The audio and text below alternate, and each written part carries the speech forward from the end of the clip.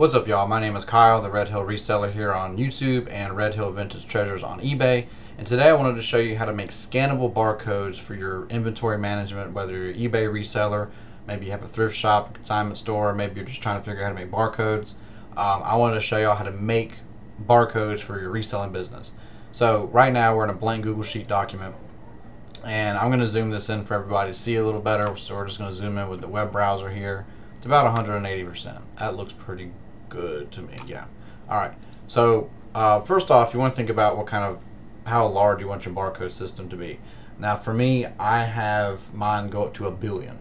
So mine is like 1,000,000,001, I think, and then it just goes in that order from there. I wanted to make it as big as it possibly can be. I wanted to be a very large volume seller. I wanted to have a lot of items go out per day, and that's why mine goes up so high.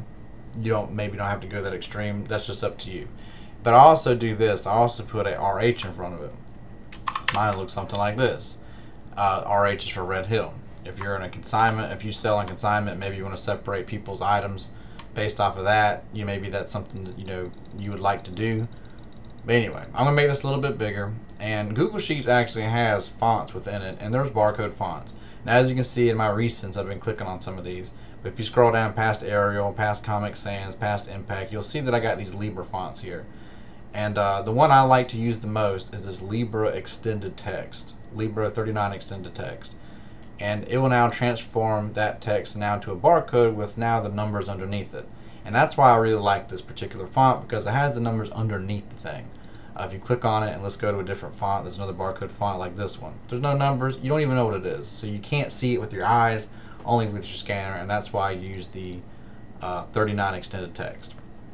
And this looks like a barcode, and you would think this would scan perfectly fine. Well, I got my barcode scanner here, and I got it turned. Is it turned on? It's turned on, sorry. Now we're going to scan it, see if it works. And I kind of know it's not going to work. I'm making sure I'm lined up on it. It's just not going to work. But to prove my barcode scanner does work, I have an item here that I sold today. This is a Coyote University hat. Sold for $15.99 plus shipping. Coyote is actually like a tractor company, kind of like John Deere, but it's a little bit more niche. I don't know much about it, but the apparel does pretty well. I will say that, because I haven't had this hat very long and it's sold pretty quick. Got it at Goodwill for $1. But anyway, to show this works, I'm about to put it away. I'm going to scan it. I'm going to make sure I'm within frame. So you can see I got a scannable, barcode here. Why I want it scanned here on Google Sheets? Well, you actually got to do this weird kind of janky formula to get it to work, but it does work. I'm going to switch everything back to normal. So we're going to go back to the 10 font size, and we're going to go back to default Arial text. And what we're going to do here is we're going to go to the B1. So we're going to go to the column over, and in B1 we're going to start putting in a function. And in this function we're going to start off with equals, and then it's going to go quotation, asterisk, quotation. We're going to do our ampersand and sign there, and then we're going to reference block A1, the one right next to it, and then we're going to go and do another ampersand, quotation, asterisk, quotation. Google likes it, no errors. We're going to press enter. Boom. Still not a barcode.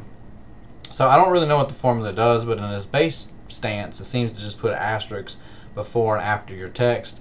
I don't know what it does past that, but whenever you now click this selected, and now you change the barcode, or now change the font to the barcode font, which is now this is now a scannable barcode. We'll make it just a little bit bigger so you can read it. Okay, now I got my barcode scanner again, and now I'm going to scan this thing on the screen. As you can see, it is scanning no problem. No video magic, no editing, too lazy for all that. This is actually scanning on the screen. So now this is a barcode that you can now print and actually scan the thing. If you printed the other one out, it will not scan. Ask me how I know. I wasted a lot of labels trying to figure it out. They do not scan, so you have to do it this way. That's what gets these things to scan. It's kind of confusing, but it does work. Now, to get rid of not having to have this whole A column here the whole time, well, first off, let's figure out how to do it in sequential order. That's not too difficult, but let's just go. I'll show you how to do that. So all we're doing here is we're just going to give Google a little bit more information. We're going to tell it that the next one we want to do is 2. And I also want to tell this to drag this formula down. And that's just doing this little little auto function here. When you click this little bubble here and you get the little cross and you drag it, Google Sheets knows to kind of do the similar thing. If you're using these spreadsheet programs, you probably know this already. But it kind of knows what you're doing. So with this amount of data, it knows what we're doing. It knows that we got this formula here. It knows that it goes down to the next one, everything, blah, blah, blah. Drag it down, let the magic happen. Boom, we got a sequential barcode system.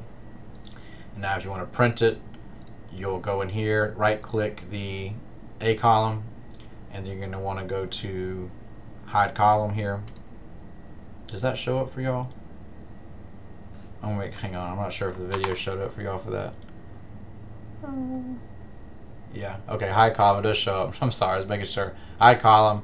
Now that's gone away, and now you got your barcodes that you can now print. You can mess with the font size. You can center it up however you need to do it.